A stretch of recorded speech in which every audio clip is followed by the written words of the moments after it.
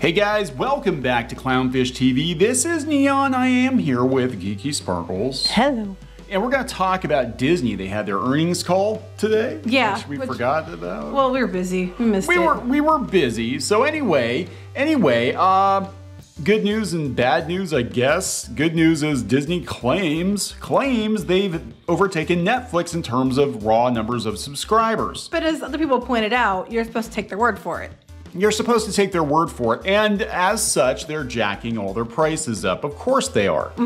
Of course they are. Oh, no, the pricing is very confusing. It's kind of like when they used to do the theme parks, and they'd have peak season, off season, whatever prices. It was kind of easy to understand. And then it was like, from this day on this day of the week is this price, etc., etc. And now it's like insane. There's a bunch of different pricing. It's kind of what they're doing here. Yeah, so we're going to talk about this. This is, again, the Hollywood Reporter had an article up, and they're even kind of like, yeah, you need to take Disney's word for it. And they're not saying how many of these subscribers are bundled or any of that. Yeah, we're not saying, or how many people are doing free trials, or they're like, one of those free offers with something else. Right. So let's talk about this before we get into it any further. Please subscribe for more pop culture, news, views, and rants. Guys, over 274,000 subs. Woo-hoo. Thank you for the support. Speaking of support, get notified on Indiegogo when Crimson Wren Volume 1 goes live. Which I hope is soon. I hope it is soon. Yeah, we're hoping this. You're gonna do it by now. Hopefully this week or next week, we're gonna go live with this campaign. This is a classic adventure in the style of the 1980s, Spielbergian, is that a word? I don't know. Spielbergian. It's fun. It's a fun story. It's just a fun story about a bunch of kids and some airships and some magic. Geeky came up with the story, we worked on the script together, and Jose Garcia is doing the art. Good stuff, hope you enjoy it. Let's talk about Disney. Disney's never gonna pick up Crimson Wren. They had it optioned at one point, actually. Was it Crimson Wren? Yeah. No. They passed on that. Oh well, that's okay. They've got lots of money, they don't need our stuff. Thank God they passed on it. Yeah, I know, right? I don't know what would happen to it if they got it. They would have killed it. The Hollywood Reporter says Disney hits 221 million total streaming subscribers, topping Netflix for the first time. Okay, now there's a little bit of cynicism in this article. There's a little bit of cynicism in this video. I find this hard to believe. I'm finding it hard to believe as well. Apparently, oh look, in Arbesh, apparently Bob Chapek is spelled Bob. I mean, the Hollywood giant beat analysts' expectations, everybody's expectations for the third fiscal quarter, while streaming competitors are slowing in growth. Why, if everybody is canceling their streaming services and Disney has the least amount of new content, why would they be picking up subs? I find it highly suspect. I'm sorry, but I do. I mean, it's weird. So they said Disney Plus added 14.4 million subscribers during the third fiscal quarter for a total of 152.1 million, beating Wall Street's expectations of an average of 10 million subscribers. That's odd. Including Disney Plus, Hulu, and ESPN Plus, Disney has now 221 million total, surpassing Netflix's 220.7 million subscribers as of July. Disney has not disclosed how many of those subscribers are coming through bundled subscriptions, however. We have had people who work for Hulu talk to us and tell us that push. You have to push the bundles. Push the bundle. Eventually, I have to wonder if they're not going to just merge Disney Plus and Hulu That's together. what I think they're going to do. The flagship Disney streamer saw modest growth in the US and Canada. Okay, this is important. Adding only 100,000 subscribers to reach 44.5 million for the quarter. So where'd the rest of them come from? Well, they had some new markets, but still. Hotstar grew from 87.6 to 93.6. We were told, unless it's going to hit this quarter, that when Hotstar lost Cricket, that was actually going to cost them like 20 million. Right, but that wouldn't have been then. That would have been now. Right. Because it would have been like August or July, and that would have been this quarter. So it wouldn't show up to the next earnings call. Right. Hulu had a total of 46.2 million subs for the quarter, up from the 45.6 million reported.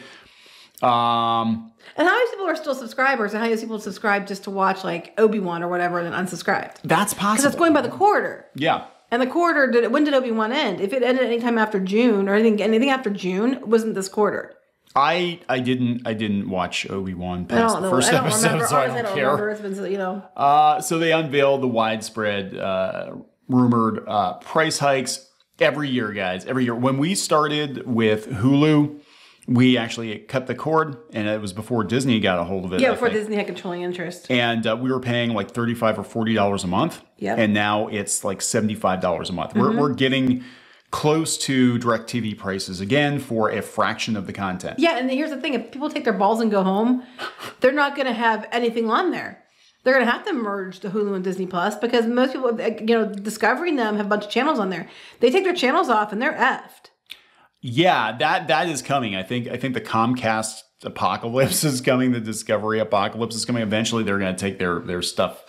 Well, I don't know, because with Warner Brothers, I did a video earlier today on David Zaslav, and he's basically like, we'll whore our content out to whoever wants to pay for it. Yeah, okay. So they might be willing to. Anyway, price hikes. Here we go. Disney has announced it's raising the price of Disney Plus to $10.99 a month. That's like the current program without ads. Yes, up from its current price of $7.99 a month. That's $7.99 is going to be the new ad price. That is a massive increase, starting December 8th. The move comes as the company is looking to restructure the pricing options, which will soon include a $7.99 a month ad-supported tier. So it didn't make a cheaper version for people like, oh, we'll just make an ad tier and then we'll make a cheaper version so people can afford it. No. The pricing that is the current Disney Plus pricing will be the new ad-supported pricing. They should call it Disney Plus Ads. And then Disney Plus or something. I don't know. Disney's also raising the price of its Hulu subscription. Of course they are. The ad-free tier will jump from $12.99 to $14.99. The ad-supported version, this is basic without TV, by the way. The ad-supported version will cost $7.99 a month, up from $6.99. Holy crap! So what are those prices were announced before? They go into effect October 10th. Those ones were announced previously. Oh, with ESPN Plus, $82.99 a month. Or wait, a month or a year? Month. That has to be. Yeah, a month. That makes sense. Yeah, Disney has adjusted pricing for Hulu with live TV. Hulu's live TV bundle with ad-supported Disney Plus, Hulu, and ESPN plans will cost $69.99 a month. They're forcing you to take Disney Plus and ESPN Plus now. Right, and then they're like, oh, look at all the subscribers we have. Yeah, because you're not given a choice. You have to bundle it together to get the price. The live TV bundle with ad-free Disney Plus as well as ad-supported Hulu and ESPN Plus plans. This is confusing. Will cost $74. I told you, it's like when they did the park pricing. It went from there's off season, peak season, etc. And it was easy to it's on Monday at 5 o'clock or it's a Saturday in July. It depends on the pricing. That's what this is starting to remind me of. Yeah, and then if you want everything, the full Monty, you're talking $82.99 a month. That's insane. According to Disney, they lost some money. Rising production costs and programming costs for Disney Plus and higher sports programming costs. Well, they paid a shit ton of money out to get some of this sports content. Yep, they said direct-to-consumer revenue for the quarter increased 19% to $5.1 billion, and operating loss increased from $0.8 billion to $1.1 billion. The increase in operating loss was due to a higher loss at Disney Plus, lower operating income at Hulu, and to a lesser extent, a higher loss at ESPN This Plus. just seems very weird. This feels like three-card Monty. I was thinking that.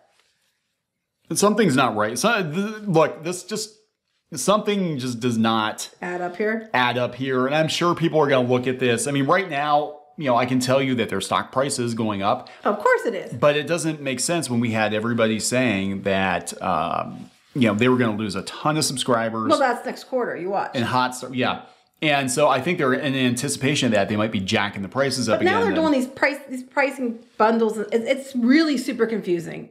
It's ridiculous. And these lower prices, they're going to last like a few months and then they're going to jack that up again too.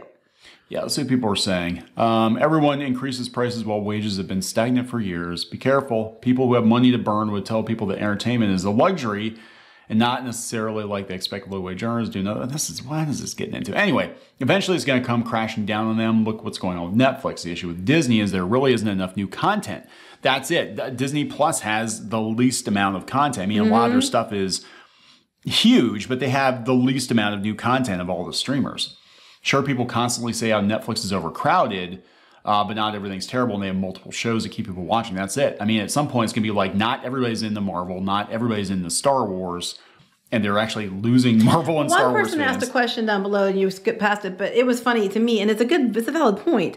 They said, like, when they have these bundles set up, they said, so can you get all three for 20? You can get all three for 20 a month, or can just get Disney and Hulu for 26 a month? I mean, as a person with no interest in ESPN, I guess minus $6 sounds like a fair price for it. So they're basically like, why am I paying for all this shit? Because I'd rather just have the two channels. I have no interest, but I guess if I'm saving $6, but still, they force you. You get a $6 savings to take them all. It's just like cable. I mean, you subscribe to cable for the channels you want, but sometimes you have to buy a better package just to get the channels you want, because they won't give you like the premium channels, if you know what I'm saying, if you're getting like a really basic. They're making everybody take these, and they're like, oh, we went up so many subscribers, everybody wants this. It's like, no, they don't. You just didn't give them an option. Like, we have ESPN on ours.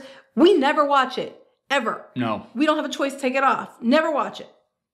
It's just on there, yeah. So I mean, you can take it off, but it ends up costing you more, so why bother? So basically, you're paying for stuff you never use. It's really stupid. Yeah, it's weird. I mean, we'll see what happens next quarter. But it's weird. It's just weird. It's very weird because everybody else is actually losing subs for the most part. Netflix has kind of hit the ceiling, and they're like, and a lot of people said they're canceling Disney Plus, but Disney's like, oh, look, guys, we got a whole bunch more people.